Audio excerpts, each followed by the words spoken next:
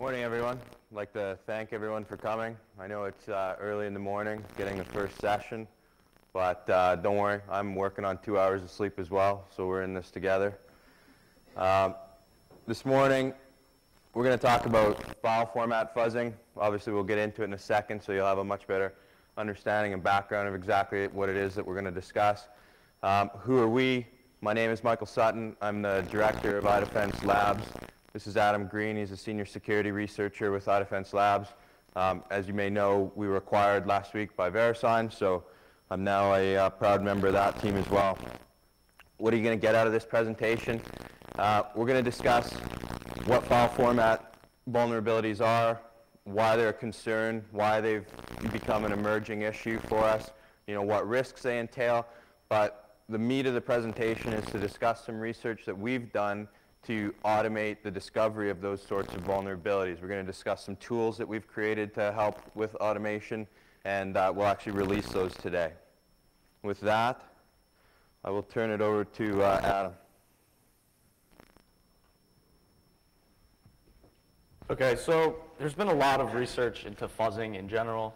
Most of it's been focused on fuzzing network-based protocols. And really, if you think about it, file format is just the same as a protocol that you would see in network traffic. It's just a standardized means of communication, just like anything else. So when you're fuzzing, of course, you're trying to create non-standard versions of the files that you're dealing with. And you're testing whether the applications are going to be able to gracefully handle malformed files, see if they're going to be able to, catch exceptions, basically just do the right thing in all cases, whether it be, bomb out on a messed up file, try to repair a corrupted file, things like that. And we're interested in just what happens when an application doesn't do this. So obviously, the security things, you're looking at buffer overflows and things like that.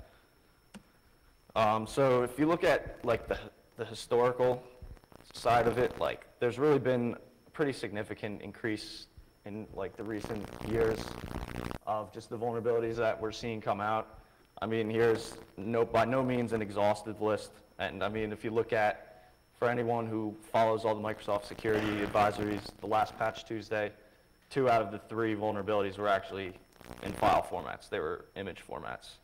And really, the JPEG GDI plus bug was what started kind of raising our interest in this field, because it was really a big deal. Got a lot of attention, and it was an interesting vulnerability. So if you look at MSO 4041, this was something that actually came through the iDefense Vulnerability Contributor Program. So we worked with Microsoft to get this fixed. And it was really as simple as modifying 4 bytes in the file. The FF pretty much just caused it to do a really long copy of a string onto the stack. So you can see how that would be a problem. Here, if you load it up in Ollie, you'll see EIP is overwritten. That's fairly trivial to write an exploit for. So think about what's the risk for file format vulnerabilities.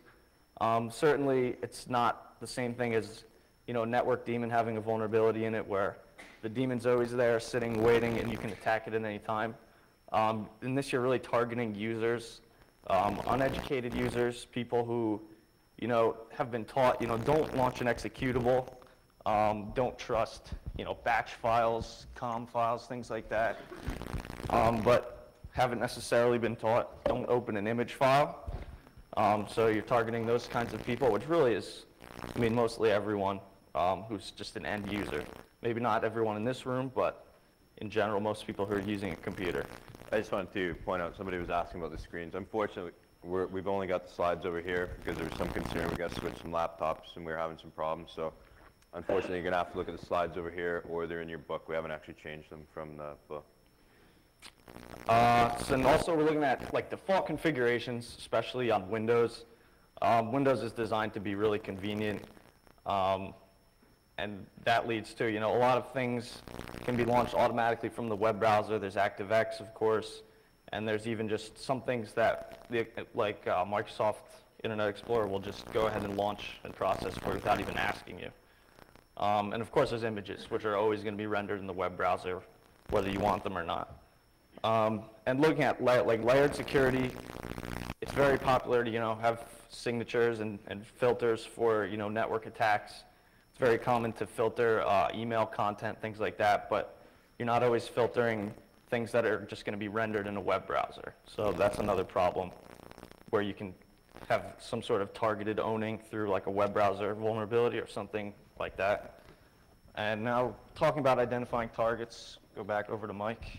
So an interesting difference in a file format vulnerability is that the vulnerability does not lie in the file itself, whether it's a Word document, a PDF, a JPEG, whatever the case may be.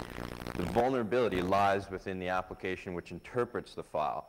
So when you're doing vulnerability research, there's two pieces to the equation when you're searching for a target. Number one, you want to pick a file type, the target, and you're typically going to want to pick something that is commonly trusted, commonly traded. So image file formats fall into that, things like JPEGs, GIFs.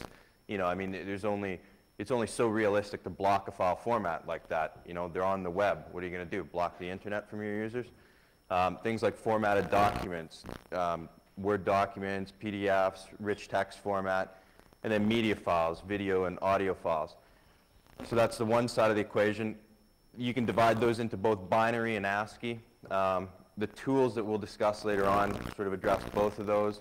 Binary files are, binary files. We showed you sort of that MS Word vulnerability. That was an issue in a binary file. On the flip side, we've also done some research on ASCII file formats, typically things like XML, INI files, things where you have sort of a listing of name value pairs. And what we found typically in the file format vulnerabilities on the ASCII side of the house is it's the value in the name value pair is allocated a specific amount of memory. Give it too much of a value and it'll overflow and you get a stack overflow. So we divided the file types into those two targets, binary and ASCII. But then again, there's a second part of the equation. The vulnerability does not lie in the file, it lies in the application. So you also have to select the application that's going to launch that file. And on the Windows side of the house, Windows is a very user-friendly operating system. It's designed so that, you can have a JPEG file and it has a default application that works with it. JPEG, for example, maybe it's Internet Explorer or it's the picture and fax viewer, whatever the case may be. So typically, if you're going to look for a target and you want something that's going to be sort of, higher risk target, you want to target that default application that handles a particular file type. So how do you figure that out? How do you determine which application is associated with a particular file type? There's really two ways within the Windows side of things. Just for going forward, sort of, I've handled the Windows side of the research and Adam's handled the Unix side, so when we get into the tools, it'll be divided that way as well. So how do you figure it out? Within Explorer, very simple. This actually, it won't tell you everything. We found certain file types where the associations were not actually listed in here, so this is just one way to do it. Just go in Explorer, do tools, folder options. In this case, we're looking at a JPEG. You drill down, go into the advanced settings. Windows allows you to have separate actions for a particular file. In this case, open and print to, drill down into that. And what we're looking for here is, you'll see it says application used to perform action. Think of this as a command line, how to launch this file in this application. And that's really important for us because we're trying to build tools to automate continuously launching and killing this application. So we need that information because it'll tell you the application to launch it, any flags that may have to be passed to it, and the path to the actual file. And Windows can actually be really picky. Sometimes certain things will be enclosed in quotes or won't be enclosed in quotes. And we found that you have to stick to what you find here. So as a general rule of thumb, if you copy that line, that's what you want for automation purposes. Other place you can get that kind of information is directly from the registry editor. Just file up like regedit, and same idea. This actually is a case. It's one of the original vulnerabilities we found using our tools. It was in a Microsoft Interactive Training. And so that file association actually wasn't listed in Explorer. I don't know why some things aren't, but we had to look in the registry to actually find it. And in this case, there's like a -f flag, so that was important. And the file, the %1 was enclosed in quotes, so that again was important because without that it wouldn't launch properly. I'll give it back to Adam for the Linux side of the house. Okay, so finding targets on Linux is a little bit different than Windows because you're not necessarily targeting point-and-click things that are going to open. The most interesting target that, in my opinion, on Linux is some of the antivirus products, be it open source ones like ClamAV, or a lot of the commercial AV companies actually have engines for Linux. And I found them particularly interesting because you can actually use one of our fuzzers locally and hammer away at it, and if you find a vulnerability, you can bet not only that it's possible that all deployed versions of that engine, including the Windows versions or whatever other versions are available, will be vulnerable, but also that it's possible that it could be actually a remote vulnerability if it's the same engine that they use for their gateway scanning. If they have that sitting out there filtering email, then you're able to trigger that remotely. So that was something that I found interesting, and I think for any of you who, I believe Neil Mehta did and Alex Wheeler did I think they focused more on reverse engineering, but they focused on the virus engines. Media players like Real Player is pretty popular, and that's another thing. Both Real Player and Adobe Acrobat, if you're targeting the Linux versions of those, you usually have like about a 50-50 chance if you find a vulnerability in the Linux version that it'll also be in the Windows version. Some of the code is the same, some of it isn't. So sometimes you get lucky, sometimes you don't.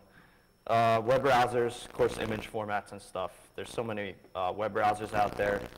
Mozilla, Firefox, Netscape, Opera, all those. So those can make for interesting targets. Excuse me. All right, so when you're creating files, you look at what types of fields you typically find in a file. Of course, you have integers in many forms, signed and unsigned bytes, words, D-words. And then when you're looking at ASCII, aside from just plain text ASCII, when you're looking at ASCII within a binary file, you'll find C-style strings, just null-terminated ASCII strings. Things like XDR length tag strings, which is basically just a string, and then somewhere either before it or after it, it'll have a length tag, which will just describe the length of that string. Like for example, in SunRPC, it's just the ASCII string. It'll be padded out so that it's a multiple of 4 bytes, and then it'll have a 4-byte big endian length prepended to it. And you'll see that a lot in a lot of the Microsoft Office formats. Not that exact thing. It's probably little endian. And there's also 1-byte lengths, 2-byte lengths, things like that. You'll notice it. It's usually fairly easy to spot. So when you're going to be messing with these values, you have to pick interesting values, obviously. So some interesting values to choose. Negative numbers, large numbers, small values. Like small values, I believe 1 or 2 would trigger the GDI plus vulnerability because it did something like a malloc of the original value, so for example 1, and then a subtract 2, so it would wrap around and then copy that much into that small malloc buffer. Then ASCII strings are usually pretty easy to choose interesting values for. Large strings and empty strings for just truly simple ASCII strings. And also if you're looking at length tags, you want to try lengths that don't accurately describe the string. Maybe a short length tag with a long string or vice versa. Or you can just have an accurate length tag, but just a really long length tag and string. And that's actually pretty effective. There's been a whole bunch of vulnerabilities. And those are usually stack overflows, which means they're usually pretty easy to do reliably. And of course, strings with format specifiers for format string vulnerabilities. And why are those so interesting? I just kind of sum that up in a nutshell. But obviously, decrementing small integers can cause them to wrap around, and you have problems there. Multiplying, adding, and incrementing, same deal. And just the inconsistent methods for determining the size can just cause a lot of problems depending on how the logic is done internally in the program. And the format string stuff is pretty obvious. So I'll go back to Mike here. He'll discuss some of the methods that we looked at. So I always tend to think of vulnerability research as you have 2 primary approaches to being able to do it. What I refer to as the outside in, that's where you're doing something like fuzzing. You don't do a lot of research on the actual file in this case. You're throwing everything but the kitchen sink at it. It's not a surgical way of doing it, not a scientific way of doing it, but it works. The other side of the house is what I call the inside-out method. That's the reverse engineering. Much more surgical, requires a lot more work and research. And again, it's just two different ways of doing it. There's not a right and a wrong way. We feel that file format vulnerability discovery really lends itself to brute force fuzzing, or what we'll get into we call intelligent fuzzing, just a smarter way of doing it. So fortunately, it lends itself to that. And the reason is because you can automate the discovery. So, start something, walk away, and then come back and see what it's found. What are some of the advantages of pure brute force fuzzing? And when we say brute force, we mean just pure bit flipping. So take an entire file, flip every bit, give it every combination in every location in that file, launch it, execute it, and see what happens. Watch for exceptions. That's pure brute force fuzzing. What's the advantage of that? You don't need to know anything about that file format. You don't have to do any research. I can take a JPEG and just flip every bit in that file, launch it in Explorer, and see what happens. So long as you can automate the execution of the application, and more importantly, the detection of any exceptions that will occur, that lends itself very well to a brute force approach. And that's why I walked through that section where I was saying this is how you figure out what application launches what file with what flags in what way, because you need that information, at least on the Windows side of the house. What's the downside to a pure brute force approach? One of the things we ran into immediately was we found file formats that had dependent values throughout. A good example would be like a PNG, which is an image file format. It has actual checksums throughout, and the reason for that is, it wants to identify malformed files, not necessarily because somebody's doing something malicious, but, something gets messed up in transmittal. And so that signals to the application that there's a problem, and so it'll exit before. And so the thing that we found is when file formats have a dependent value, we need to account for that. We can't just change something without changing the dependent values, because if we don't, we'll never get to the location where a vulnerability will occur, because the application will just kick it out early on. So brute force fuzzing won't work in that situation. And we'll talk about intelligent fuzzing in a sec. Another downside is there's many false positives. I mean, the tools that we'll present, they both handle brute forcing and intelligent fuzzing. It's not the end game, though. These aren't tools where you just push a button, you walk away, you come back, and there's a vulnerability that's all written up and nice, and you mail it off to Microsoft, and everybody's happy. It will let you know where an exception occurs, but then it's up to you as a researcher to determine, is this an exception that's worthy of further research to see if it can actually be exploited and presents a risk to us. I said intelligent fuzzing. All we mean by intelligent fuzzing, I mean, it's not an industry term, it's just something that we've used when we were discussing it. We just mean not a pure brute force. Find interesting parts of the file. A typical file format has a header and a data portion. Within that header, there's a bunch of name value pairs. So identifying those, fuzzing those sections only. Fuzzing things that are interesting, like if there's a portion in the header that identifies a size within the data, that's a good target to go after, but you have to know where it is. So how do you figure that out? Well, go to the old-fashioned way, do some research. If you're dealing with an open file format, there's plenty of resources out there. There are standards groups, there are websites that give plenty of information. This is just a listing of some basic URLs to get you started. What do you do if you have a proprietary file format? There's still plenty of information out there. If you choose to do some fuzzing on a proprietary file format, I'd encourage you, don't start from scratch, because chances are if you want to reverse engineer a proprietary protocol, somebody's done it before you. As with most security research, Google is your friend. Go out there, do some searches. Chances are somebody else has some information. A simple thing that we found was helpful is just basic file diffing. You have a proprietary format, you don't know anything about it. Take a bunch of different files that are of the same type and diff them, and especially if they have fixed header lengths, you'll be able to tell pretty clearly, which portion is header versus which portion is data. You may, again, if they have fixed lengths within the header. You may even be able to see, you know, where's the name, where's the value, and the name-value pairs. So it's simple, but it's a helpful way to get started. And the last two URLs we have there are really good collections of just a ton of specs on file formats, whether they're open or proprietary. Basically, you go in, you look for the extension, and it'll have an alphabetical listing of stuff. And it could be anything from a standard that was released and is official to just what some guy did on his own to figure out proprietary format. So what are the good and bad things of what I'm referring to as intelligent fuzzing? You can target individual portions of the file. So, you know, it's going to be more efficient.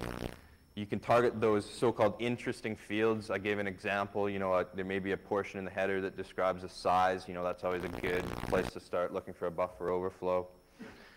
When you have those situations of dependent values, like a CRC32 checksum, you can account for that so that when you're fuzzing, say, a portion in the data, you know, you can accurately update that checksum early on. One of the tools that Adam built, FileSpike, accounts for that, and so that's an approach to doing that. We'll get into the demos in a minute. What's the downside? It's more work. You know, you have to do some research. You have to figure out what the file formats are. Some of these file formats are very complex. That's why these vulnerabilities exist, because people are building applications to account for a specification that's very complex, and it has a lot of information in it, and they don't account for everything. So it's more work. You're going to need to build, you know, multiple script files to account for all of the different variations, so it's hard to get complete coverage, but you're going to get less false positives.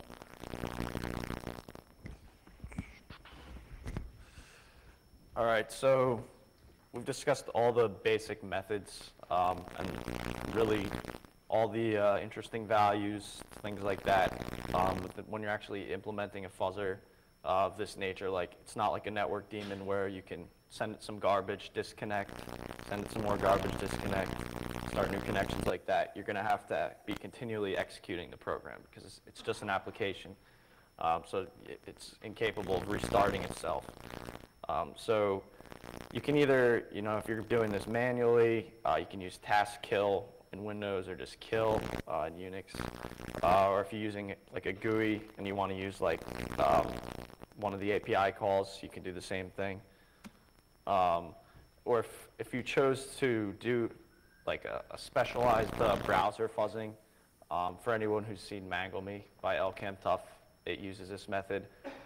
It specifically is designed just to fuzz browsers, and what it'll do, it's basically just a CGI program that'll dynamically spit out either, in Mangle Me's case, bad HTML, but you could do it with just about anything. You could do ActiveX controls, images and stuff, but it'll dynamically spit out malformed stuff like that with a meta refresh tag, which will just tell it to refresh to that CGI again in, you know, X seconds. And then, of course, since it's dynamic, the next time it refreshes, it'll spit out something different. And then you'd obviously be able to figure out when the browser crashes because you'll stop getting requests. And so in that case, you don't need to worry about after X seconds, I need to kill this application and start a new one. We didn't really focus on that too much, but it's definitely an interesting approach.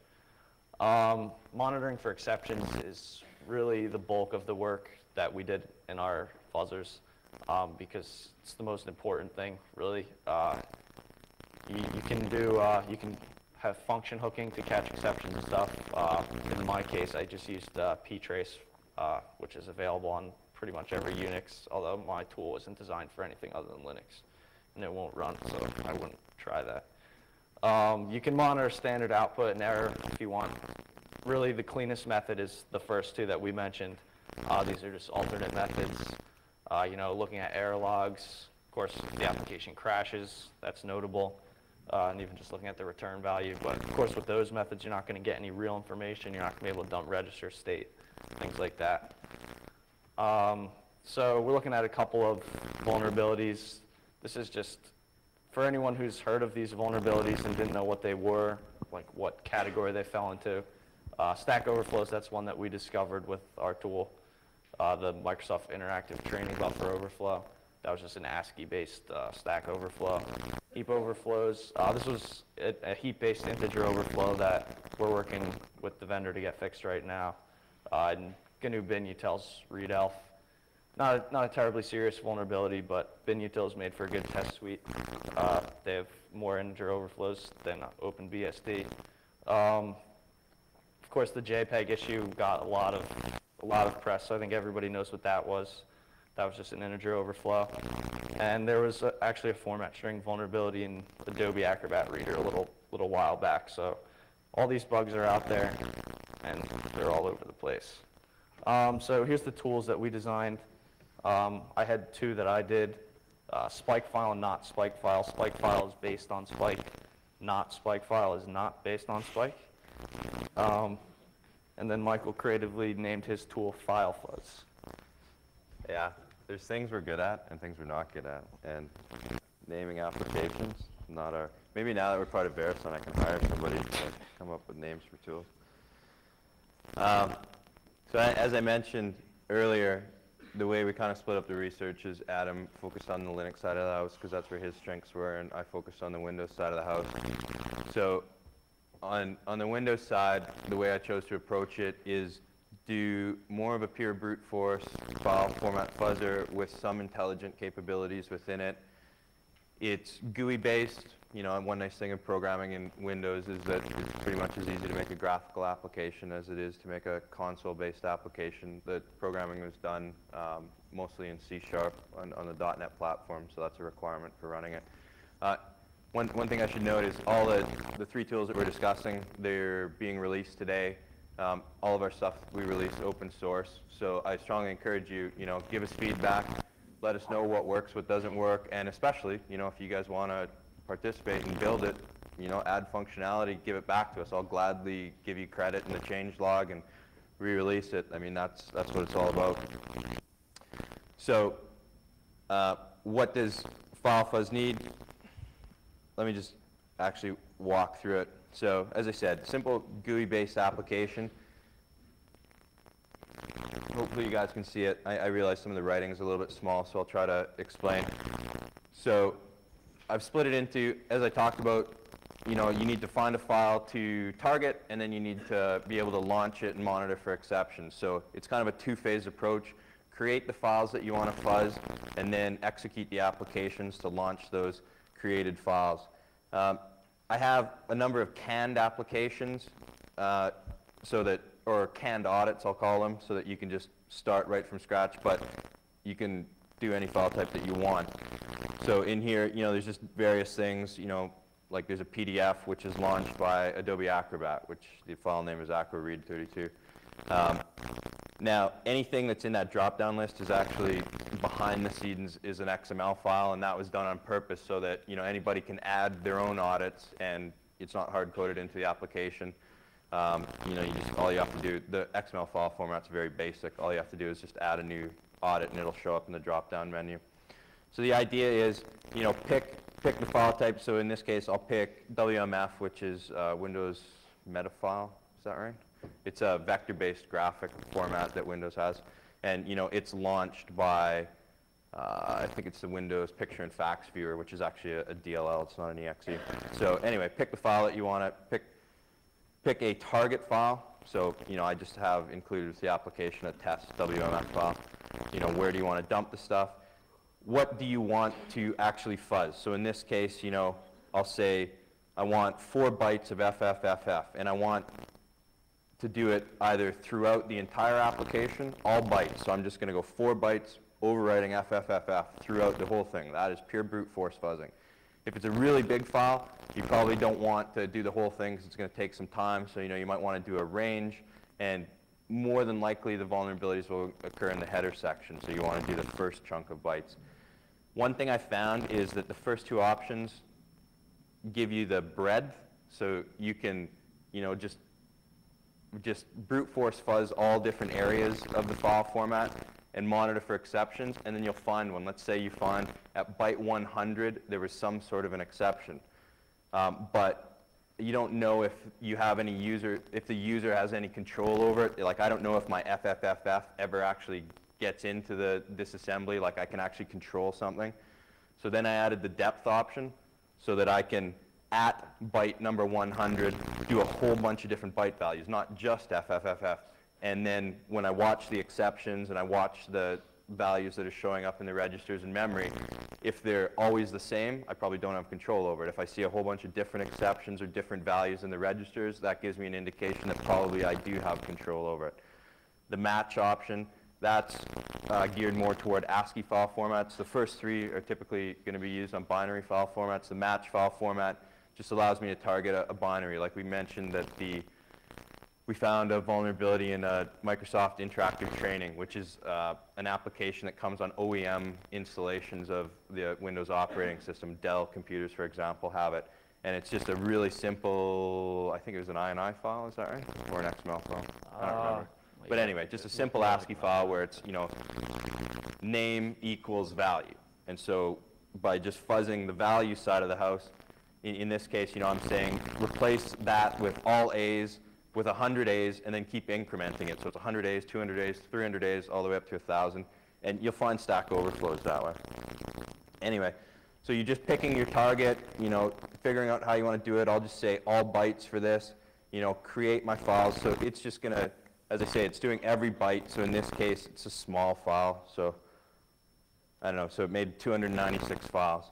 And then on the other side, now that you've created your files that you want, your fuzz files that you want to launch, now you have to launch them, and you want to be continually launching them, killing it, and then monitoring for exceptions. And we're just using the Windows API to look for those exceptions.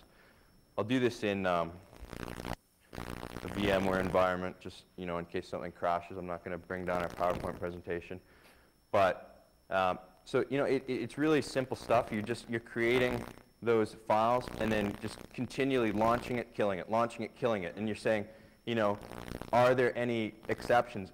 This WMF file format, it's hard to see in VMware. It's kind of an interesting one because sometimes the file will fail, so you won't actually see it, but every once in a while the drawing gets rendered, and it's just an interesting one to watch because it's a vector file format, so I'm fuzzing things, and so it's actually changing what the image is. So it's supposed to be a triangle.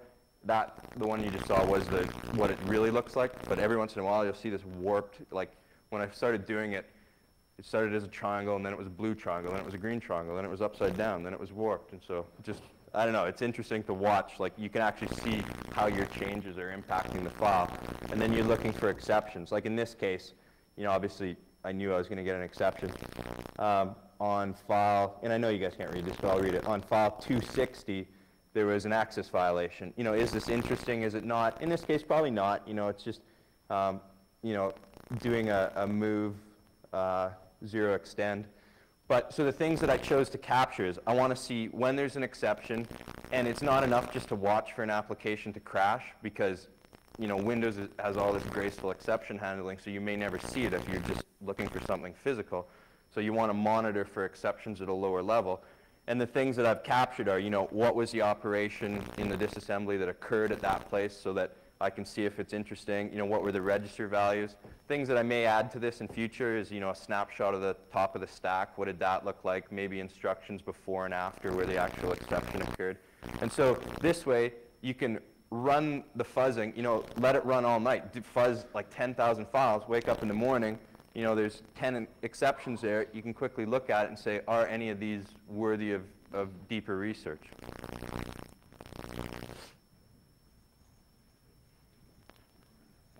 And now Adam will discuss the Linux-based tools that he developed. Okay, the first tool, which I'm actually not demoing today, I chose to just demo the other one, but it'll be up on the website if you're interested. It's an adaptation of Immunity's Spike, which for anyone who's never heard of it, it's just a protocol, like block-based fuzzer that was designed basically for TCP/IP networks.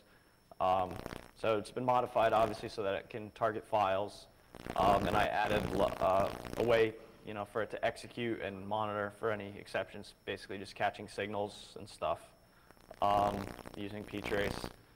It'll do multiple processes, so you can have 5 applications processing 5 different files at once, which speeds things up a little bit.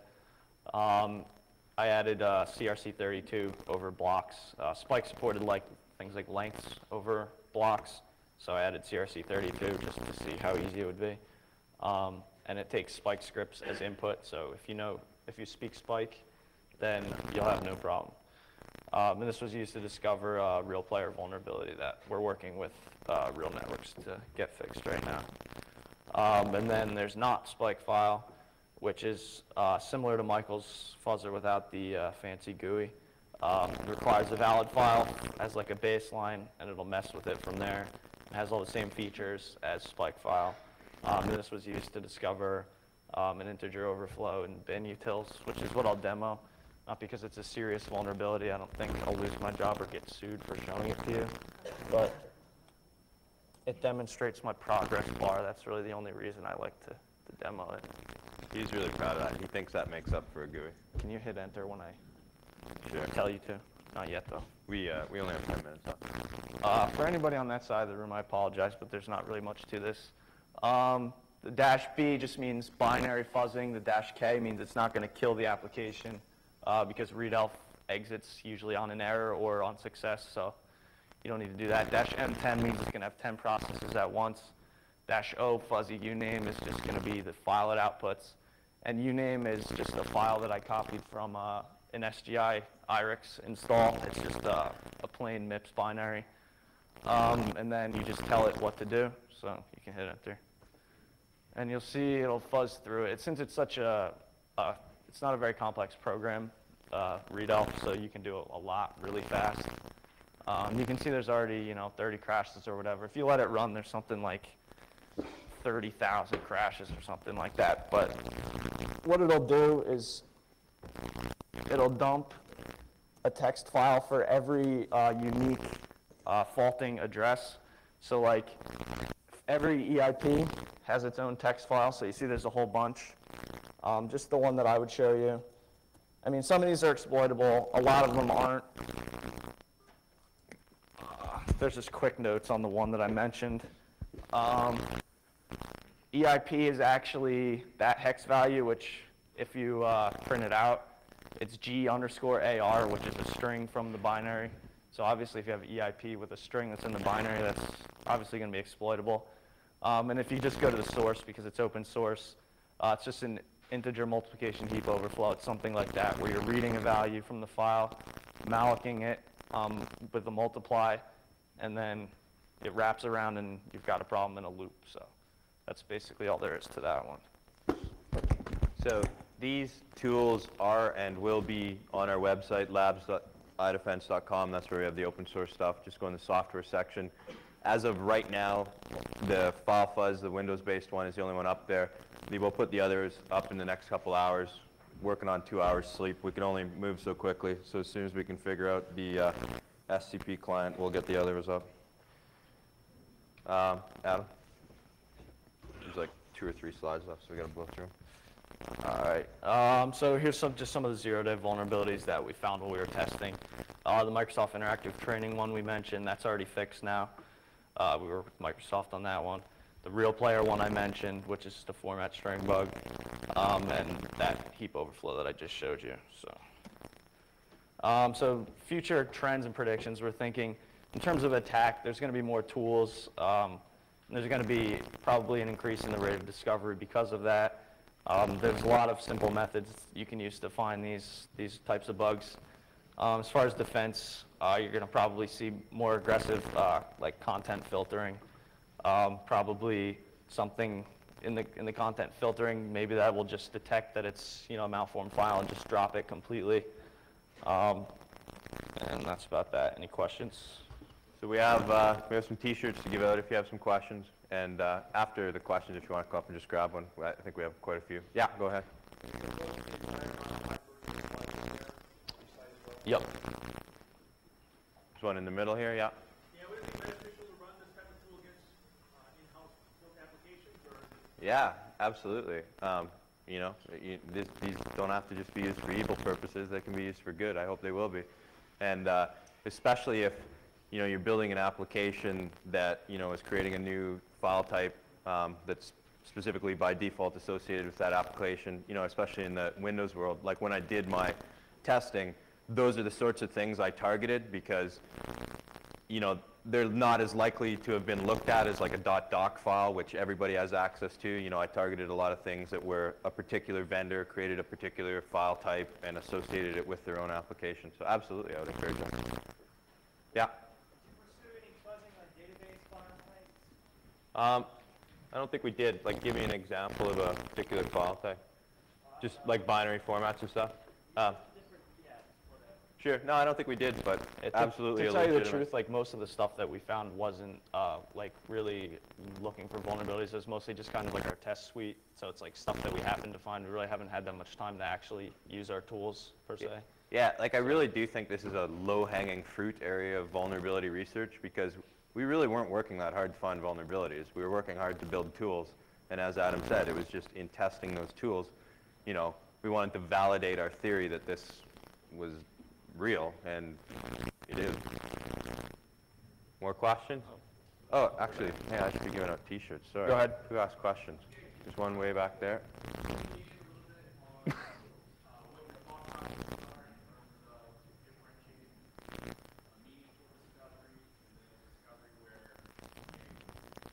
Sure. Yeah. Basically. Who else asked the question? What? Basically, like the first thing you look at, obviously, is like the faulting instruction. I mean, sometimes you'll see, you know, it's a null pointer, but you really want to look at it anyway. Most cases in this, because it really is just such dumb fuzzing that it could be a null pointer in one case, but if you fix it up a little bit, it won't be. So really, you just have to, once you get the exceptions, you just kind of look at them and you basically just have to go over them manually. So, and I mean, some things are really easy to recognize if you have the faulting instruction in the register state, like format strings are usually pretty easy to recognize. Writing off the end of a heap or reading off the end of the heap is usually pretty easy to recognize. But aside from that, you usually have to do some manual work. Dude, this is my T-shirt, like from the room. You like included it in the file. You almost got my dirty T-shirt. Any other questions? We're going to stick around for a while. Sorry, go right ahead. Any thoughts about automating analysis of those file formats? We've thought about it, definitely. It's an interesting field. We didn't do any research into it, but yeah, it's definitely something interesting that I'd like to look into. Like, I totally agree because, as I say, like, the only thing that we looked into on the intelligence side was, like, you know, you doing manual research to figure it out. But it would be great if you could get to the point where it knows where a dependent value is, you know, and it automatically can do the CRC32 checksum and stuff like that. That would definitely accelerate the research. Go ahead. Yeah, do you have any idea how to avoid antivirus detection using file processing? Yeah, I've noticed that a lot. Like, if you start with a baseline of just a virus-infected file and run it through, and if you're not looking at crashes, you're just looking at, you know, the return value, if it returns clean. Yep, absolutely. Just like give them out to people. Thanks a lot, guys. Appreciate it.